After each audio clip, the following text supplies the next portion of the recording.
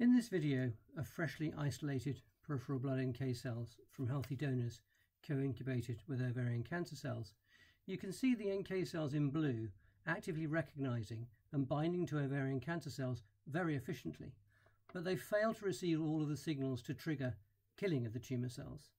The tumour cells simply are not activating the resting NK cells and they remain alive. Here we've increased the magnification to show the detail of NK cell killing, and in contrast to resting NK cells, we've activated these with the cytokine IL-15. The NK cells not only bind to the tumour cells, but even a single highlighted NK cell, here in with a red arrow, can kill and be triggered to kill. The IL-15 provides the activating signals to the NK cells which are missing from the ovarian cancer cells.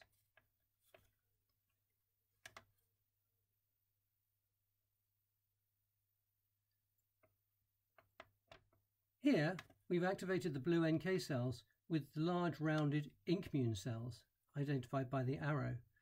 And they're binding to the ovarian cancer cell, but also to the NK cells, as shown by the blue arrow.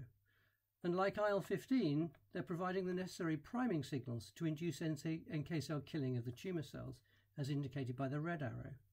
The tumour cells have been pre-labelled with a reagent which turns red as the tumour cell dies, which you can see occurring here.